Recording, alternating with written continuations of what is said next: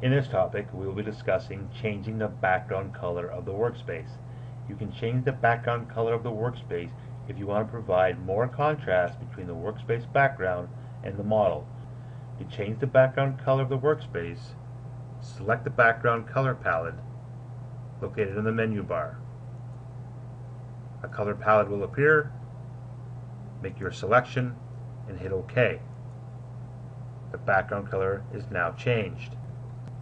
You can add a background image to the workspace if you want to provide a context for the model. Background image,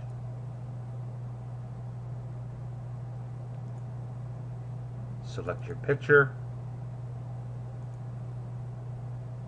bitmap, JPEG, PNG, hit open, and there's your background. Please be aware the size of your background image will affect the size of your overall 3KO file. If you want to remove the background image, simply select the color palette and revert back to a color. In this topic, we will be discussing setting the startup snapshot. You can change the display elements that determine how the model appears when a configuration opens in NGRAIN Producer Pro or NGRAIN Viewer. In this example, first I'm going to hide the main body, rotate the object or model, select Set Startup Snapshot. Startup Snapshot has been captured, and hit OK.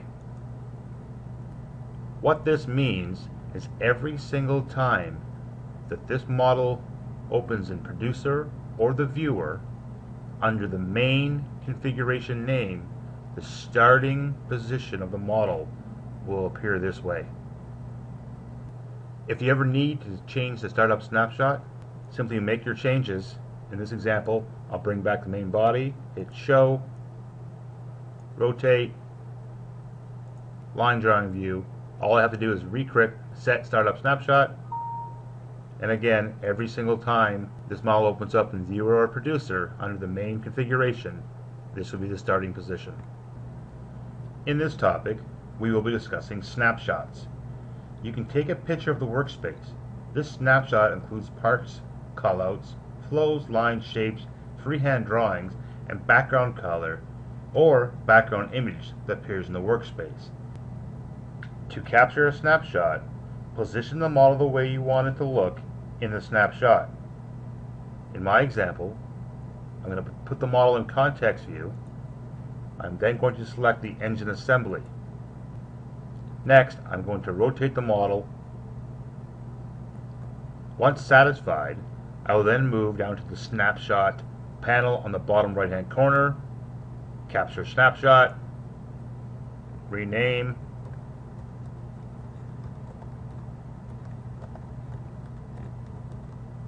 and hit enter. Restoring a snapshot back to the workspace, simply go down to your snapshot panel, double click on the context view engine snapshot I just created, and your new snapshot will appear in the workspace. If you want to update a snapshot, simply bring the new snapshot up on the workspace, make your adjustment or change, go back into the snapshot panel, right click, recapture. If you would ever want to rename a snapshot, simply right click, rename. If you ever want to organize your snapshots, you can organize your snapshots into folders in the snapshot panel. Simply select create folder. In my example, I'll hit engine, and then I can move all parts associated with the engine inside of this folder. In this topic, we will be discussing using the rotation tool. The rotation tool is located here. Brings up a small little panel on the bottom and gives you the ability to rotate and spin, zoom. In the center, it is defaulted to 5 degrees. If you'd like to change that, simply select the center and make the adjustment.